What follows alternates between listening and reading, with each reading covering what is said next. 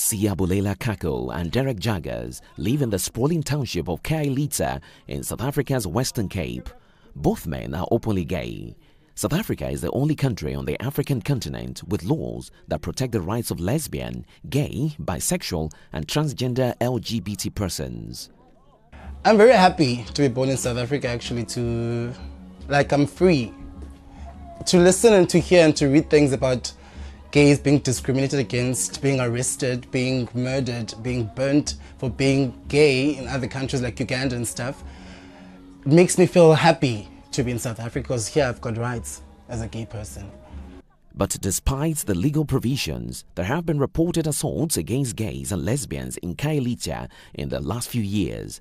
Derek and Siyabulela, however, say things have slowly begun to change and some of the people in Khayelitsha have started to accept the gay community. I think now compared to, I would say 5 years ago, there is totally a change. Not 100% certain, but there is a change. People are getting to quite familiar about gay men that are around the township whatsoever, and the stigma has decreased in such a way.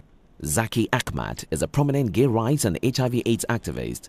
He is well known as a founder of the Treatment Action Campaign TAC, which fought for the provision of affordable antiretroviral ARV drugs for South Africa's poor in the 1990s.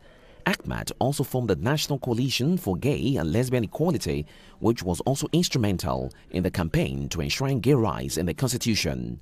South Africa passed laws recognizing same-sex marriage in 2006, but according to Ahmad, legal rights do not mean gay people do not experience homophobia. The impact is more severe if they are from impoverished families and cannot fend for themselves.